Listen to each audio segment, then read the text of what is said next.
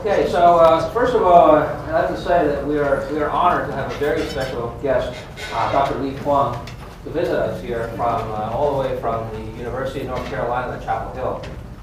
And for those of you who are attending this seminar series for the very first time, I'd like to welcome you all to attend the seminar series here hosted by the Waterloo Institute for Nanotechnology. The short name is WIN. The purpose of this WIN seminar series is to invite world-class leaders in nanoscience and nanotechnology to come to Waterloo and so they get the chance that you get to meet with these world-class scientists in person. Dr. Huang is the Fred Eshelman Distinguished Professor and the Chair Professor at the Division of Molecular Pharmaceutics in the Eshelman School of Pharmacy in the University of North Carolina. And for those of you who are not very familiar with the professorial system, the distinguished professor and the chair professors, these are the symbols and testaments of Dr. Huang's achievement in science, his contributions in medicine, nanomedicine, and research. And finally, it's about the way that the ultimate feel of response and respect by the colleagues and his peers. And I just want to tell you a little bit about Dr. Huang's past, and before we get started. Dr. Huang received his bachelor in physics from the National Taiwan University. And in 1969, he came to the United States to the Michigan State University, where he did his PhD. His career as a professor started at the University of Tennessee in Knoxville in 1976. And then in 1991, he was recruited to the University of Pittsburgh, where he served as the director for the Center of Pharmacogenetics, and also he carries the title of the Joseph Kossler Professor of Pharmaceutical Sciences. In 2005, Dr. Huang moved to the University of North Carolina, where now he is the chair of the Division of Molecular Pharmaceutics, and there he works currently doing his research. Overall, and so far in his career, Dr. Huang has published well over 300 papers, and he's been invited to give hundreds of invited lectures and seminars worldwide. And today we'll hear from Dr. Huang and his research with respect to nanoparticle delivery of siRNAs. It's a true privilege that we have Dr. Huang here today with us. Please join me and give a warm welcome to Dr. Huang. Thank you for a very kind introduction. For those of you who have not heard about University of North Carolina, that's where Michael Jordan come from. But I'm not going to talk about basketball. And I'm going to tell you a progress report of the way we deliver siRNA, mostly to the tumor, but recently we also delivered that to the liver. So before I start, I wanted to tell you a prediction which is made by some magazines. And this is predicting the top 10 drug sales in the world in 2014, which is not very far from now. And you can see that on these list of the drugs in here, only 3 of them are small molecules. And they rank number 7, 8, and 10. So the most of them are either monoclonal antibody or recombinant proteins. So you can see that the trend of the drug industry is moving towards macromolecules. And these macromolecules, which is already on the market and enjoy very good sale, they are mostly working on an extracellular or cell surface target. And reason why is because these macromolecules cannot penetrate into the cell. So the drug that has been established does not require a sophisticated technology to deliver them into the cell. But if such a technology exists, there is an enormous amount of target that one can think of, and one can design a macromolecular drug against it. So this is really the beginning of the era for drug delivery technology. And what I'm going to tell you today is nanotechnology that used for drug delivery intracellularly. Okay, So the molecule that I'm going to tell you most of my time is siRNA, which stands for small interferon RNA. So this is coming out from the discovery some years ago about RNA interference.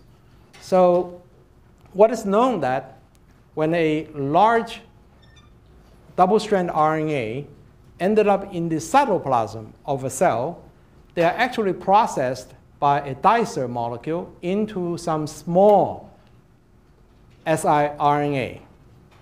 And these are double-strand RNA, about 19 to 20 base pairs, and has a 2 nucleotide overhang on each side.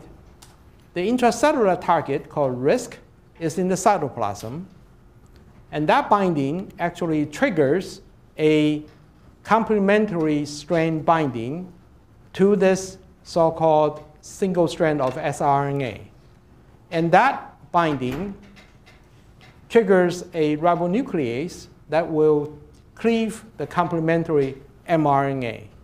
So the result is that you don't have mRNA of that particular protein, and of course, you have a silence of that protein function in the cell.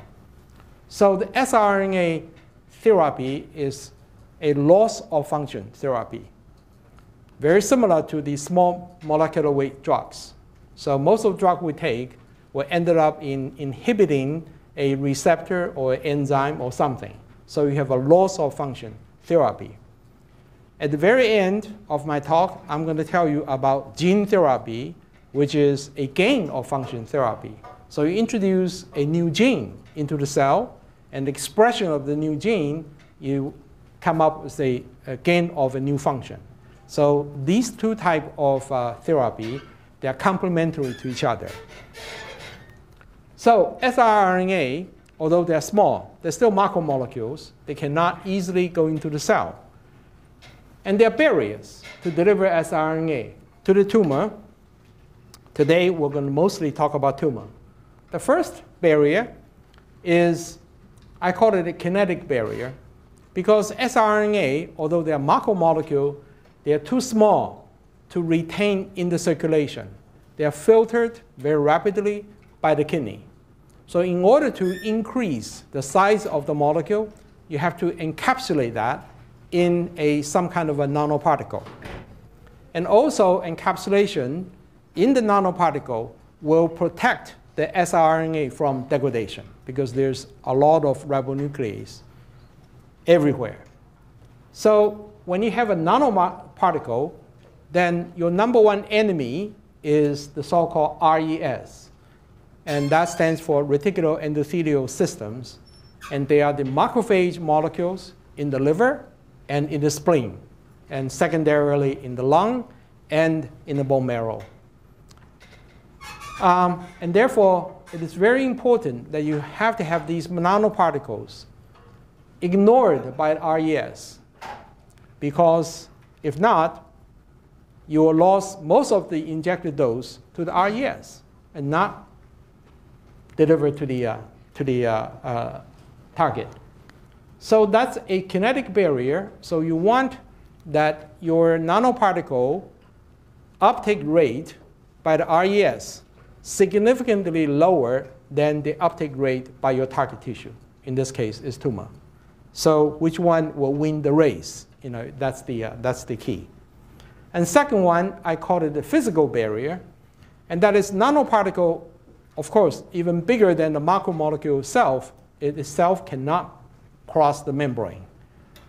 So usually it is endocytosed, and therefore it is very important that the nanoparticle, and at least its cargo, has to be able to escape from the endosome. So the endosomal membrane is a very important physical barrier. For siRNA, you only need to stop at the cytoplasm because the RISC complex is there. But for the DNA, you have one more barrier, that is the moving into the nucleus.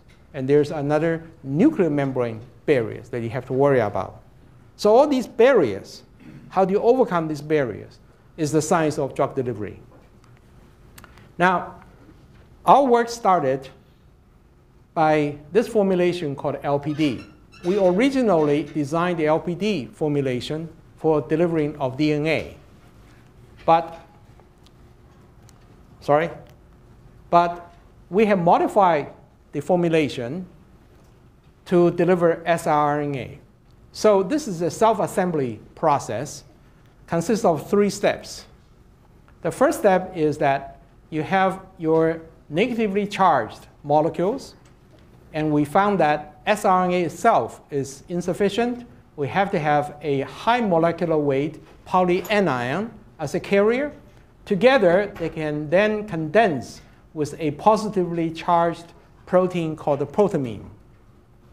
Protamine is the major protein found in the sperm. The reason why the entire human genome, which is huge in molecular weight, can be condensed into a small head of a sperm is because of this molecule called protamine. And then the structure I'm going to show in the next slide.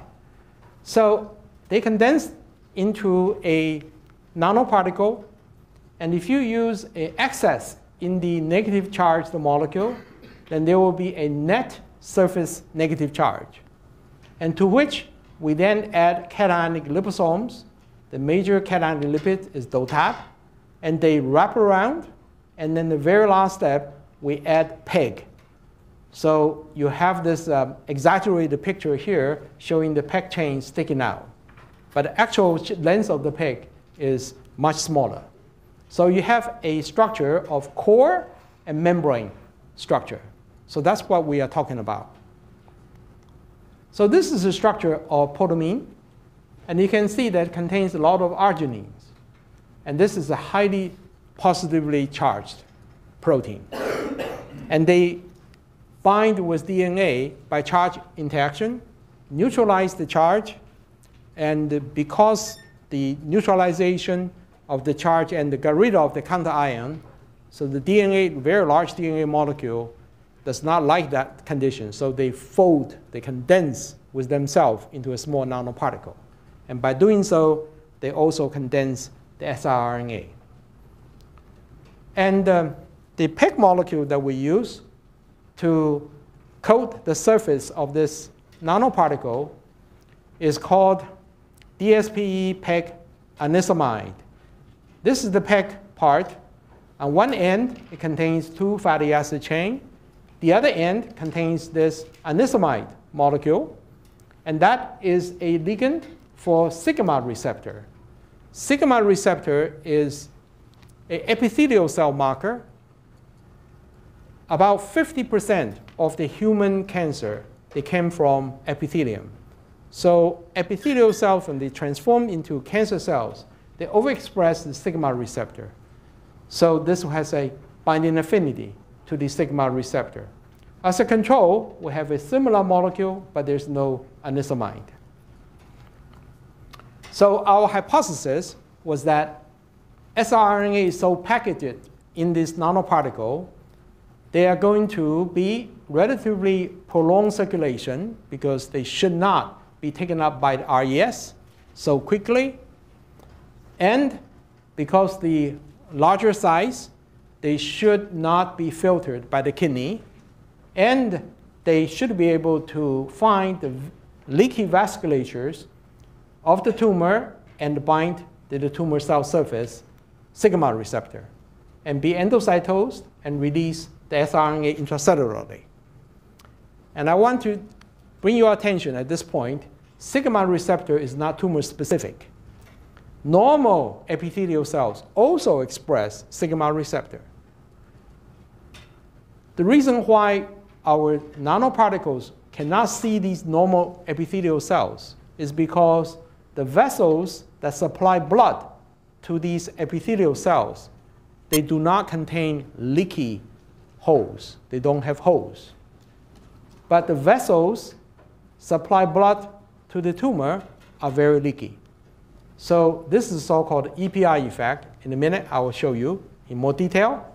It's by the leakiness of the vasculature that our nanoparticles are tumor specific. It's not by the presence of the ligand.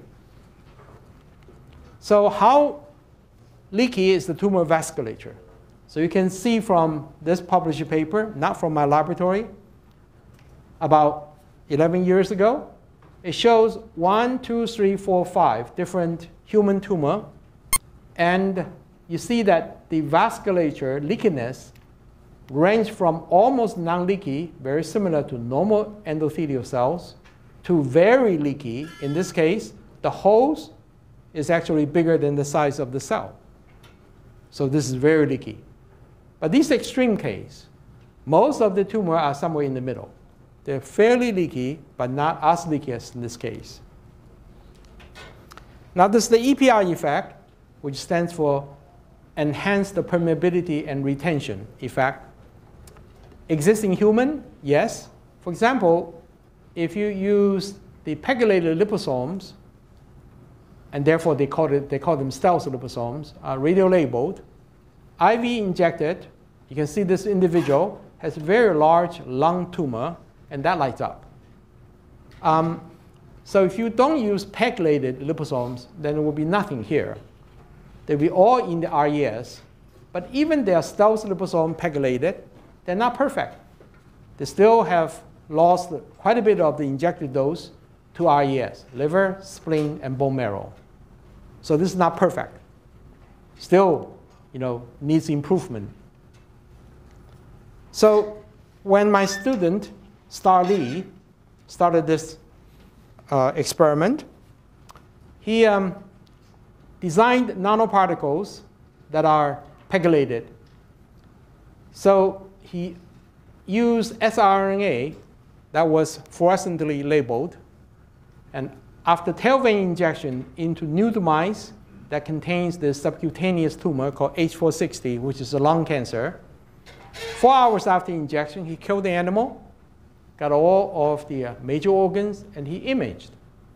And he found that the organ that taken up mostly the siRNA is the tumor, not liver. So this was a very surprise to me, because we've been working on the liposome field for many years. We know that no matter how much of the peg you put around the liposomes, you should lose quite a bit to the tumor. But this case, the major organ of uptake is tumor. So, and also another thing which was a surprise to me was that whether you have AA as a ligand or no AA as a ligand, you get a comparable result. So why do you need AA? So he then showed me this particular fluorograph. I hope you can see that.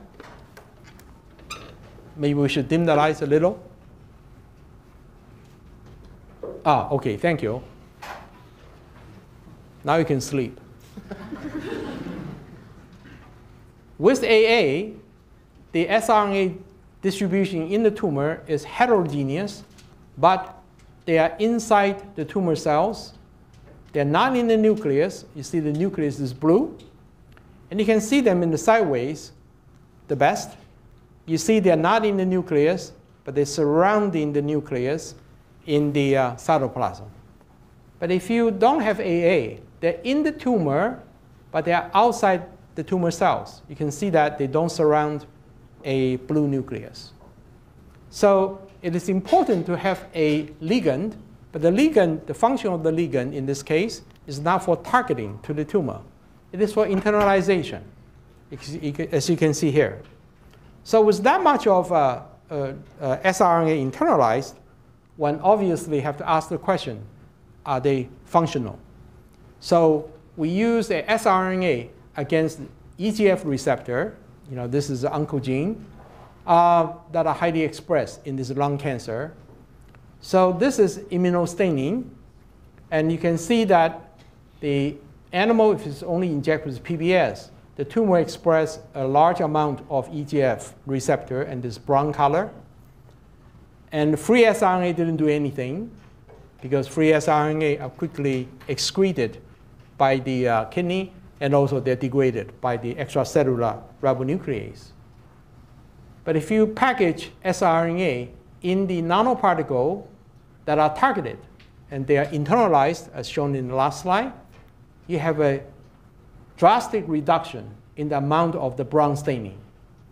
If there's no AA here, we knew that the siRNA is in the tumor, but outside the tumor cells. And of course, they will not have much of the downregulation. And if you use a targeted nanoparticle, but your siRNA is a control siRNA, not specific for EGF receptor, and of course, that has no effect. And he also showed this by Western blot. So I had no time to explain what is a Western blot. It's a molecular biology technique to detect a molecule, and in this case, the EGF receptor. You see that after 3 daily injections, on the 4th day, you took entire tumor, you grind it up, you can't see the EGF receptor. So you have almost a total silencing of the target molecule. And they're specific because control siRNA has no effect in here. So this was very impressive. OK, so at this point, we begin to think, wow, this is amazingly good. Maybe one of these days, we're going to bring this formulation to a clinical trial. So we begin to ask questions, are other components of LPD inert? Because FDA is most concerned about safety. So potamine, probably yes, because potamine is a FDA-approved drug. How about DOTAP and cholesterol? Well, cholesterol is probably not a problem. It's an endogenous molecule, and we don't inject that much. But how about DOTAP? Nobody knows about DOTAP. This is the structure of DOTAP. It is a quaternary amine lipid, 2 fatty acid chains. In this case, is oleic acid, and a glycerol backbone in here. So no one knows about the toxicity of DOTAP. So at that time, I had a rotation student by the name of Becky Chen. So I said, Becky, why don't you check whether DOTAP has anything to do with the tumor cells? And after a few weeks, she showed me this piece of data. She said the cells, these tumor cells, H4CT tumor cells, treated with DOTAP, showed a transient activation of 2 molecules. One is called pERK, and the other one is called survivin. I said, wow, that's a bad news. Why? Because both molecules are known to be anti-apoptotic. So our goal is to kill that tumor cells. We want to induce apoptosis.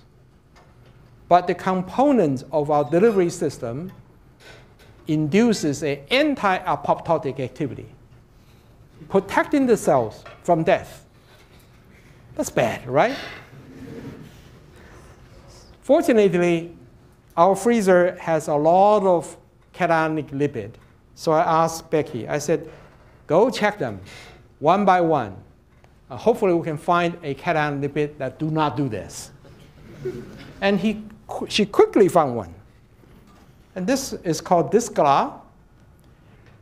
And it was synthesized by a postdoc a number of years ago.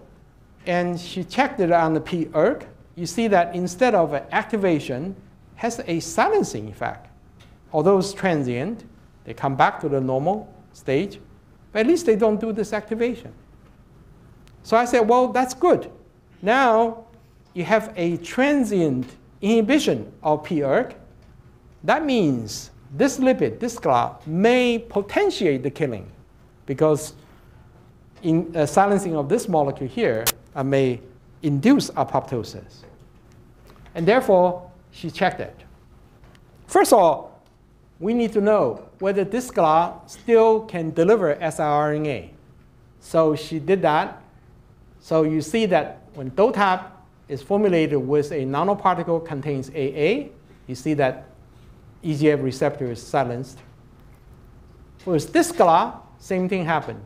So that's good. So it still can deliver siRNA. But how about apoptosis? This is a tunnel assay. If you see brown cells like this, that means the cell is dying. With DOTAP, although all of the EGF receptors are silenced, hardly you see any of the brown cells in here. Why? Because DOTAP is protecting the cell from death. But if you keep everything the same, you change DOTAP, or lipid 1 is this GLA, to this GLA, then you begin to see many more of the dead cells. And this is still dependent on the EGFR siRNA, because if you look at the control siRNA, you don't see that many of dead cells. So you got to have both of the lipid and siRNA to induce this, and they are target specific. So that's very nice. And that's Becky Chen. I will show their picture. So with that in mind, we then did the tumor cell growth inhibition experiment. This experiment was not meant to be a therapy experiment, so we only inject 3 times in the beginning and then see how tumor grow. There are a lot of lines in here. Most of them are controls. And just concentrate on this yellow line and this red line. The yellow line is this. EGFR siRNA developed in the nanoparticles formulated with DOTAP. This is a protecting lipid. So no wonder you only have a partial killing effect. But if you keep everything the same, you replace DOTAP with this GLA. See how much of enhancement of the tumor growth inhibition. So that's very nice. And furthermore, Becky wanted to also do the drug-resistant cells. Now, you may know that most of the tumor will respond to the chemo drugs when they first treat it. But after a while, the tumor will become drug-resistant. And it's this drug-resistant tumor that kills the patient. So if we can handle the drug-resistant tumor, we have come a long way. So in this experiment, she delivered a drug called doxorubicin. And reason why was because doxorubicin intercalates into the DNA between the bases like this. So in our formulation, remember we have DNA as a carrier for siRNA. So we thought, well, if DNA can host doxorubicin, why not add doxorubicin to our formulation as a complex with DNA? So now the DNA carries 2 molecules. It carries doxorubicin and carries siRNA. So doxorubicin is a red fluorescence. So you can see that this is a tumor section, and all the nucleus, most of the nucleus here, are purple. Why is purple? It's because the fluorescence of the doxorubicin is red, and the nuclear is blue. So blue plus red is purple. So that means there's a large amount of doxorubicin delivered to the nucleus of these tumor cells. And that's exactly what we want. We want the anti-cancer drug to the nucleus of the cancer cells. And that is specific when you have the AA ligand. Without AA, you don't have that, or only have a few red cells. And free doxorubicin cannot be delivered there because these are drug resistant and they have a pump to pump them out. And this is untreated, so almost the same as untreated. But notice this, in addition to the purple nucleus, it also contains blue color. What's blue? It's FITC labeled siRNA. So this formulation not only delivers doxorubicin, also delivers siRNA. So that's good news. That means that we can now co-deliver siRNA with the, oh, there are Chinese in the audience. Together. So this Chinese says, 1 stone, 2 birds.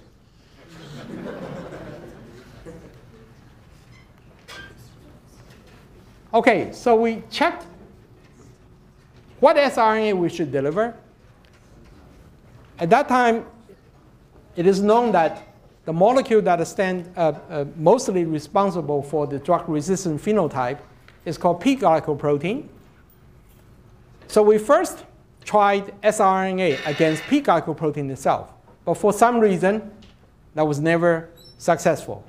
So then Becky read in the literature, she found out that c-MYC, this oncogene, and it's also a transcriptional factor, controls the transcription of P-glycoprotein. So we decided to deliver siRNA against c-MYC. And sure enough, you can see the c-MYC is gone if the nanoparticle contains the ligand. How about P-glycoprotein? P-glycoprotein is also partially down. Oh, that's great. Wonderful. And this is best shown by looking at P-glycoprotein immunostaining. This is a fluorescent staining. And you can see the green colors are P-glycoprotein.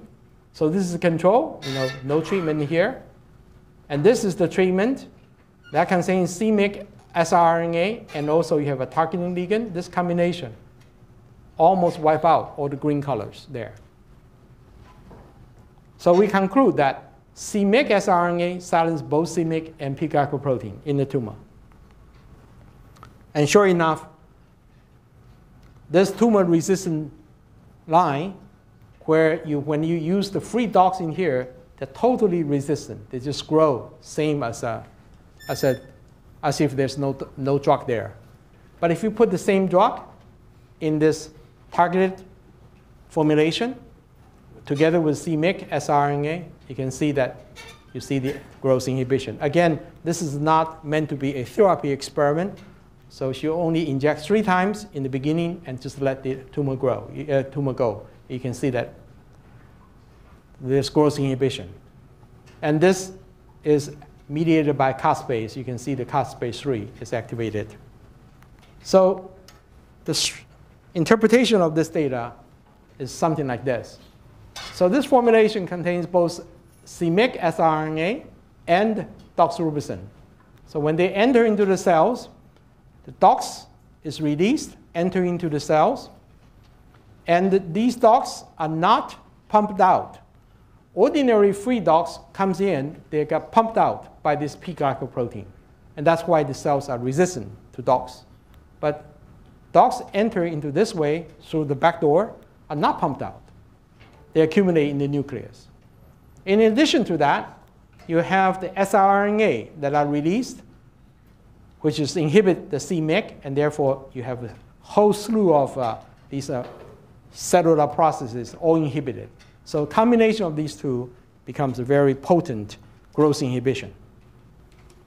All right.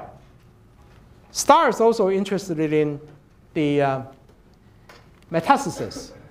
So we have to switch to another model, a melanoma model called B16F10. So these cells are melanoma. When they grow in the lung as a metastatic lesions, if they're overgrown, that lung will turn black because the melanoma cells, they still produce melanin. And in this model, STAR had injected a mixture of 3 therapeutic siRNA, MDM2, c-MYC, and VEGF. Only 2 injections. 6 days later, he took the lung from the mouse. And you can see that these are the lungs from individual mice. Untreated one, large amount of tumor. The lung is black. Free siRNA didn't do anything. siRNA in the non-targeted particles also didn't do anything because they don't enter into the cell efficiently. But siRNA in the targeted nanoparticles, there's a significant reduction in the tumor load compared to the control. And this is targeted nanoparticle, but contains a irrelevant control siRNA, has no effect. So this is a wonderful piece of work. And at this point, STAR had published 3 first author papers, and he wanted to graduate. And I said no.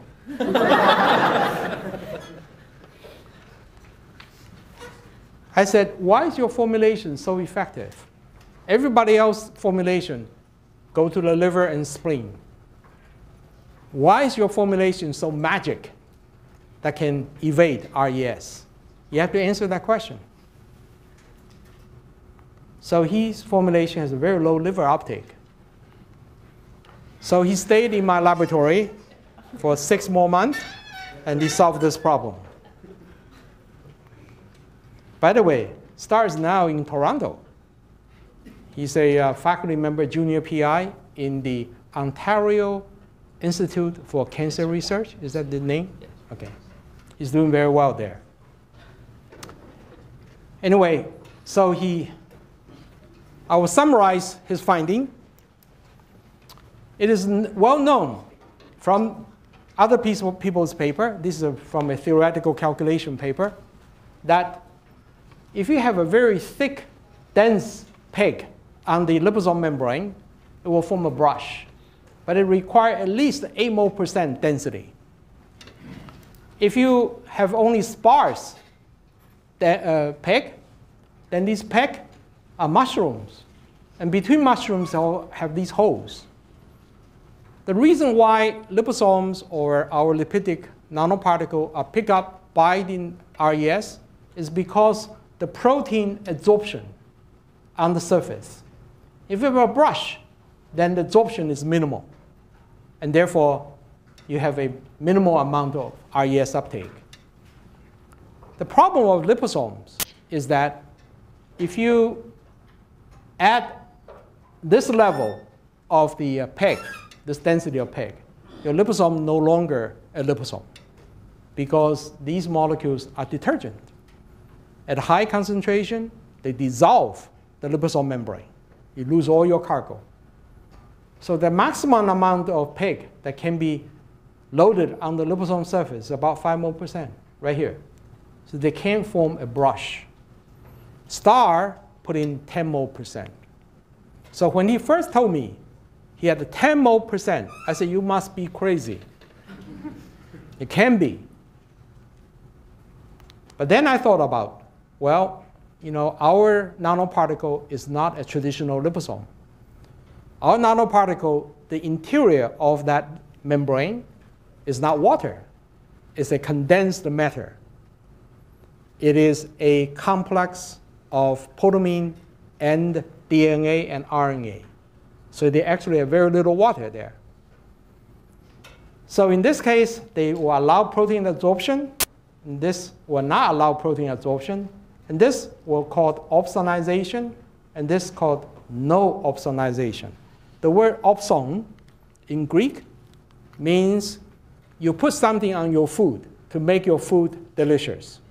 For example, you put butter on the bread becomes delicious. You put protein on the nanoparticle becomes delicious to the macrophage. So the key point is that you have to inhibit this opsonization. And these molecules are detergent, as I mentioned. You can't put on enough of these PEG to form a brush. But ours can, because our bilayer is a supported bilayer. Remember, you have the core, and then you put it on the lipid. The lipid and the core, there's a charge interaction. So this bilayer becomes super stable. And therefore, we can put in a very thick brush of PEG. And you can see that if we prepare LPD with 0 PEG, huge amount of Kupffer cell uptake. These are Kupffer cells. This is the liver. If we put on 5 mole%, this will be the so-called stealth liposome level of PEG. Yes, there's a tremendous amount of reduction of the RES uptake, but it's not 0. It still lost quite a bit of the dose to the RES. But if you put on 10 mole%, 0 uptake. You can completely avoid RES. And that's the reason why he succeeded. So he published 1 more paper, and he graduated. It only took him 2.5 years to graduate. He's an amazing guy. By the way, when he graduated, he also got married. He married another student of mine. So it's a lab romance. So I told Star, I said, the only way you can get married is to marry a lab mate, because he spent all his time in the lab. So I encourage this type of lab romance. I just wanted to remind you that we were the first one to publish in 1990 about pegylation of liposomes. At that time, postdoc Professor Klibanov, he's now a professor at the University of Virginia. And in collaboration with Professor Maruyama, he's also a professor in Japan, they did this experiment. They put PEG on the liposomes. Sure enough, when they look at the blood circulation time and liver uptake, the more PEG they put it on, the circulation is prolonged, and liver uptake is reduced. I said, fantastic. How about putting more PEG? I want this circulation even prolonged more. Klibanov told me that, no, I cannot. Because if I put more, liposome dissolves. No more liposomes. So we knew that back in 1990. It took us 18 years to solve this problem. We're not that bright. 18 years is not short time.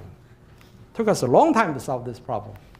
Well, 2 years ago, we 4 co-authors,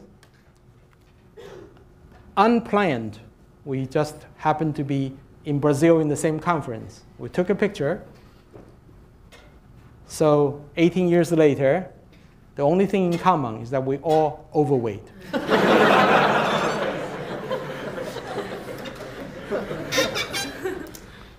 All right, Star's gone.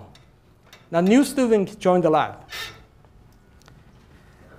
So I told him all the good work of Star. He was very frustrated. He said, all the good works are done by Star. What is there for me now? I said, just take a look of Star's data. This green fluorescence siRNA, this is a slice of the tumor. And look at it. Yes, Star had delivered an enormous amount of siRNA into the tumor because he had engineered that membrane very well. Had a brush there. But look at all these green colors are in dots, which means these siRNA are still in the nanoparticle. They're not released. They're not free. They're not bioavailable. I said, if all these siRNA could come out as a free siRNA, we probably can reduce the effective dose by at least 100-fold. I said, that's your job. Well, he took the challenge. We scratched our heads. How are we going to do that? Well, Star did a wonderful job on the membrane, but he did nothing on the core. So we said, we have to change the core. So change the core to what? To something that it can disassemble. Something will allow the siRNA to come out.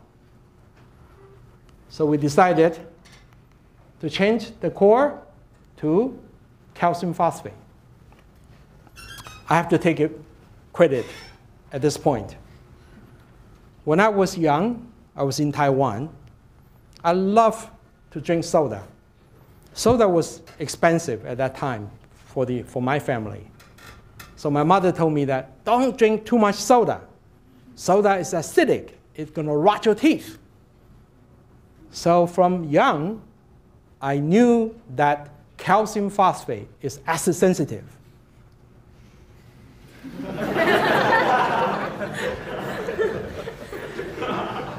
You know, I should put my mother as a co-author.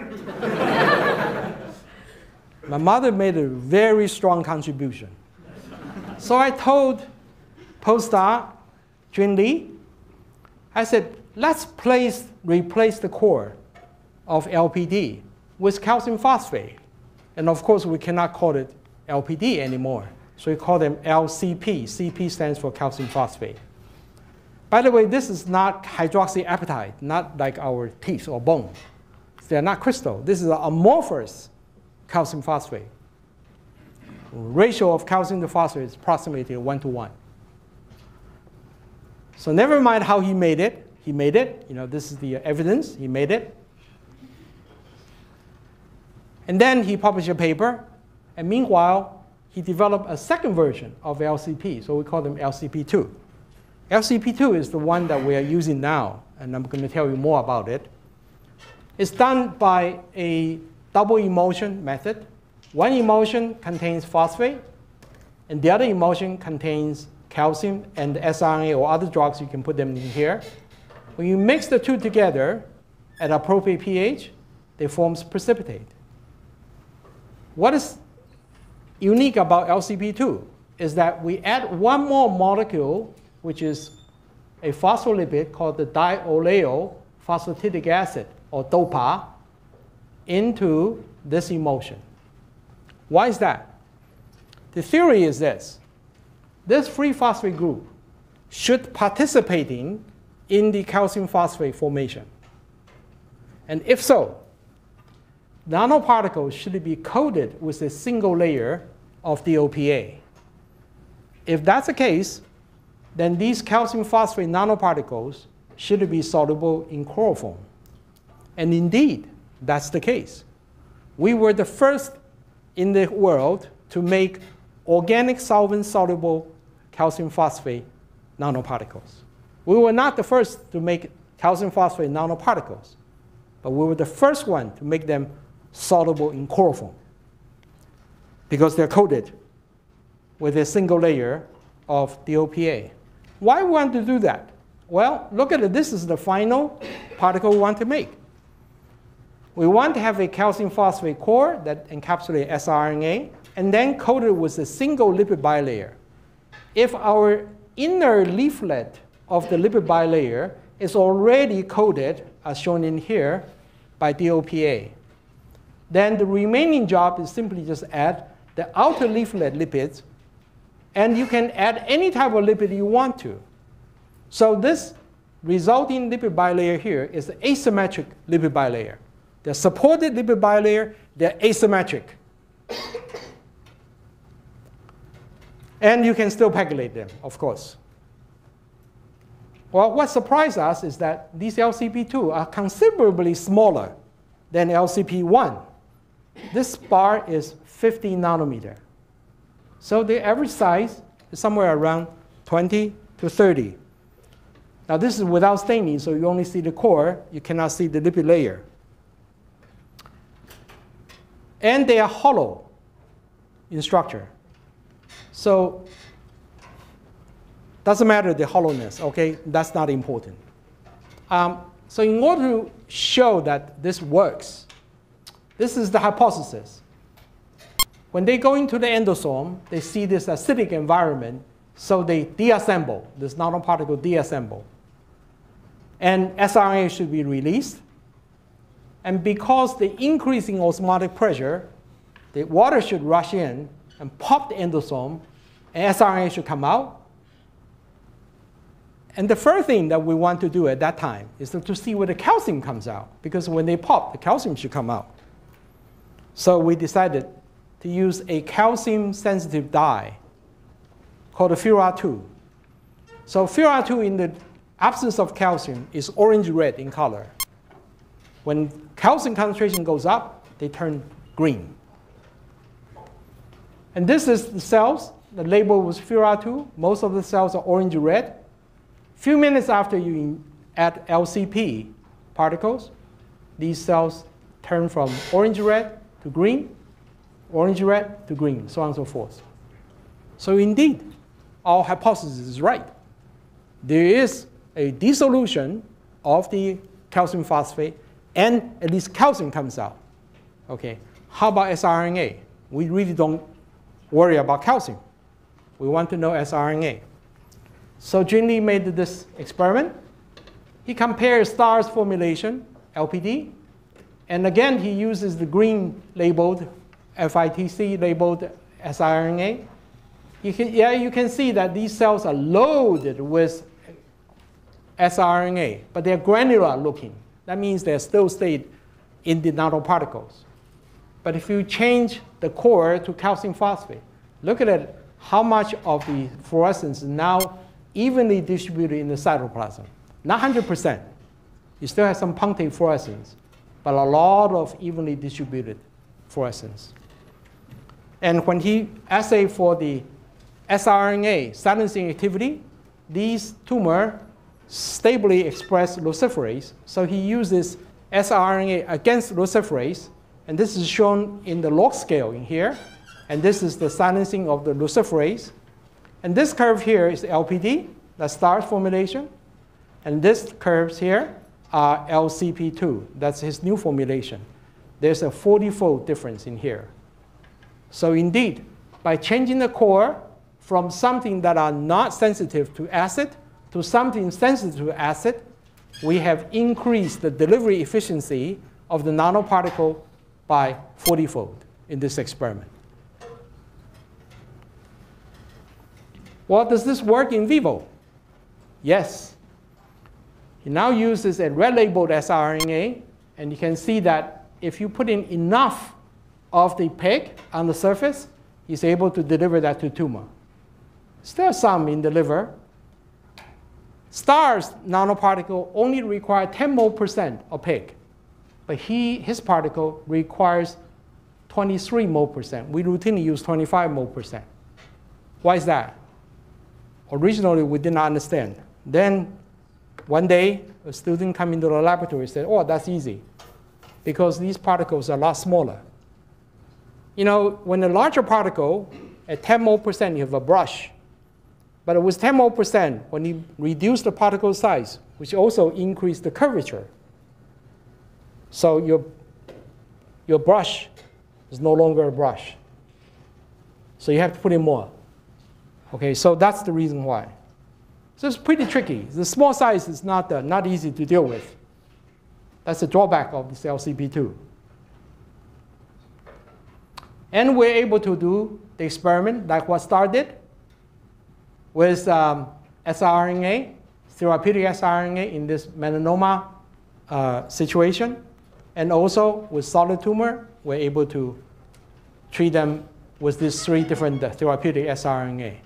Now with the dose which is a lot lower than the LPD. LPD require about 1 to 2 milligrams per kilo. And also, there's no cytotoxicity of the LCP. We could tell.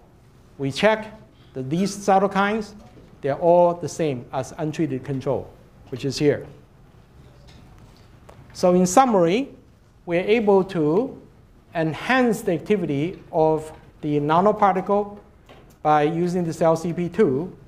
And you can see that for the subcutaneous model, you need about 2 milligrams per kilo. But for the LCP2, you need a lot less. Finally, I'm going to spend just 2-3 slides to tell you about our liver work. We also wanted to deliver siRNA to the hepatocyte. So Chunshun Zhao had made the LCP2 particles, and he uses this Texas Red labeled double-strand DNA as a model for siRNA. siRNA is too expensive, so we use DNA. And the LCP2 is targeted with a trivalent galactose, which is this structure here. The peg is in the middle, and lipid here, and trivalent peg. Intravenously injected, liver taken in 4 hours, and sectioned. Hepatocyte labeled with Alexa 4888 phalloidin, which binds with actin in the cytoskeleton. So you see green fluorescence, that is the cytoskeleton of the hepatocyte. Now, I probably have to dim the lights again. Sorry about that, Frank. So the first panel is a liver section of untreated animal. And therefore, you don't see any red.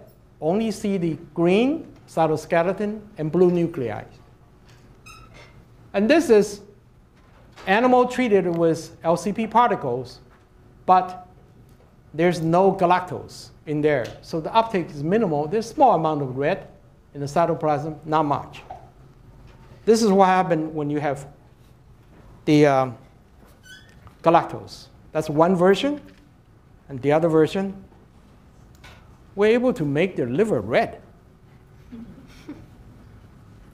And every hepatocyte is filled with this red fluorescence. So postdoc Yunxia Hu took over this job, this project. We wanted to try a siRNA delivered to treat a chronic disease. And this is a disease called a fatty liver disease. It's not alcohol related. And the siRNA we use is anti-CD36, which is a fatty acid translocator. In order to the liver become fat, full of fatty liver, fat droplet, you need to transport fatty acid from the blood into the liver. And if you silence this translocator, then you should cut down the fatty droplet. So in this experiment, we put this mice in this this diet called the MCD diet. 4 injections, 12 injections. And you can see that at day 15, when she harvests these livers, she did the CD38 Western. And you can see that the nanoparticle contains CD38 that are galactose targeted, had only about 1/3 of the CD38 left. The one without galactose still has more, but only a partial. And more important is this one here. In this diet, if you don't treat them, there's a full of fatty droplets in the liver. You can see that, right? But if you treat them with CD36 siRNA in this nanoparticle that contains galactose as a targeting ligand, you see this significant reduction of the fatty droplets. And if we use a control siRNA, no effect. So this is the first time that a chronic metabolic disease could be treated with nanomedicine. And then more recently, Yunxia shocked me with this particular piece of data. She put it on red fluorescent protein plasmid DNA.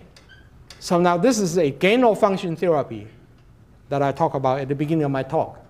So if you see if you could express this gene, this is a marker gene, not a therapy gene. This is a huge plasmid DNA, about 6-point-some kilobase.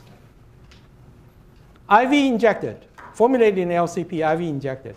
You see the liver lights up like candle. We don't understand why kidneys also lights up. We need to handle this problem. This is supposed to be liver specific. But let me also remind you, there's a set of organs here that are untreated. In this setting, they're almost invisible. So this is a tremendous amount of liver gene expression in here. So in short, our nanoparticle is at a stage where we know they can avoid RES, they can target to the target cells, and they enter the endosomes, they dissolve because of the acid, and release the cargo. And if the cargo is siRNA, then you get a very good silencing effect. And this cargo, in this case, is a big plasmid DNA. It still has expression.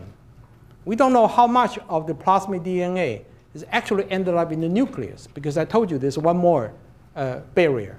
We don't know that. These are recent data. So very exciting time for nanoparticle-mediated drug delivery. And I want to thank NCI for the support. Thank you very much.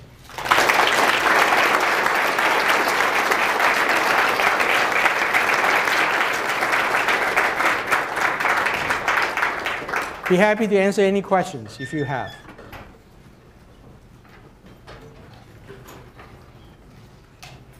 Yes, sir. How uniform are your particles in size? There was one slide. They're very uniform. They're very small. They're about the core of the particles, about 20 nanometer. And if you count the membrane and the PEG, it's about 30 nanometer or so. They're very uniform. The polydispersity index is very low, 0.2. It's very good.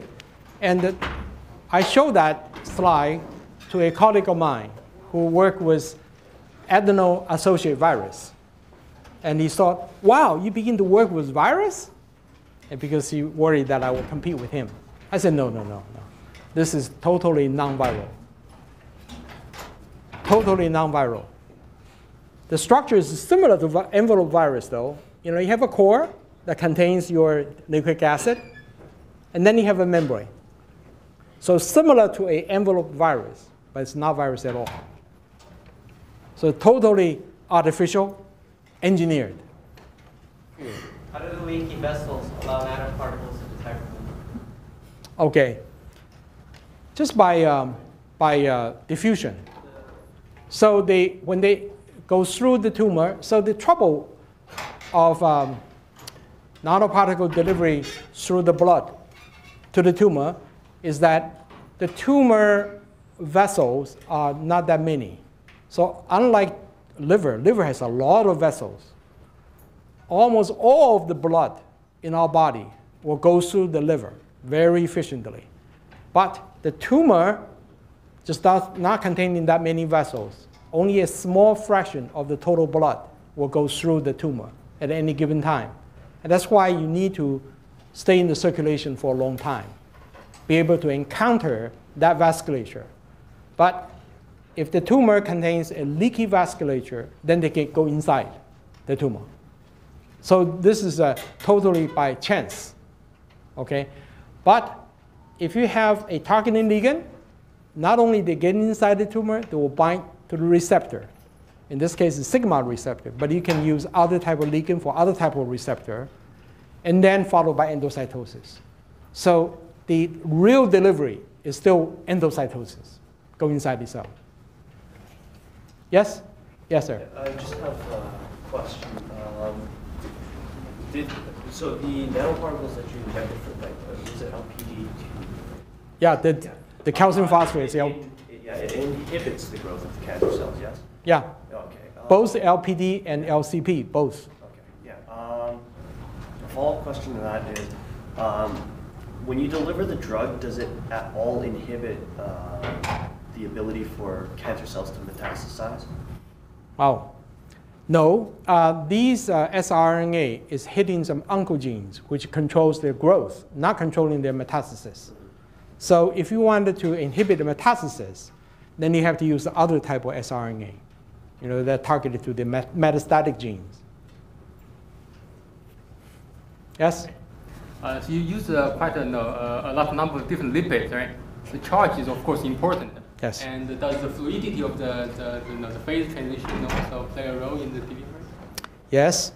Do you understand what he's talking about? This must be a professor. The membrane, no matter the cell membrane or artificial membrane like a liposome membrane, made of lipids. So depending on the composition of the fatty acid in the lipid, the fluidity of that membrane changes. So if you have an unsaturated fatty acid in that lipid, then that membrane is quite fluid. The viscosity of that membrane is something like a 1040 motor oil, if you still add oil to your engine. On the other hand, if you use a saturated fatty acid, then the packing of these lipid in the bilayer is very tight. That makes the fluidity much lower, or the membrane more rigid. It's a very good question. Yes, it is dependent on that. If you use a saturated lipid, the release effect of siRNA, the targeting effect to the tumor is the same. But the release effect of the siRNA is much less. We think the reason why is because the PEG molecule, although we want to be a dense PEG molecule, I didn't have time to talk about that. But think about it. After the liposome, the nanoparticle go inside the endosomes, the PEG has to go, has to shed, had to leave to expose the cation lipid. And that cation lipid has to then interact with the endosome membrane and make the endosome membrane leaky. So that shedding rate is actually controlled by the fluidity of the membrane. So we think that's the reason, but we haven't tested it yet. No proof. It's only a hypothesis. Thank you. Any more questions? I think we're running out of time here, but Dr. Huang will be here for another 20 minutes. So if those of you who have more questions, please come see him afterwards. For now, let's please give a warm thank you to Dr. Huang.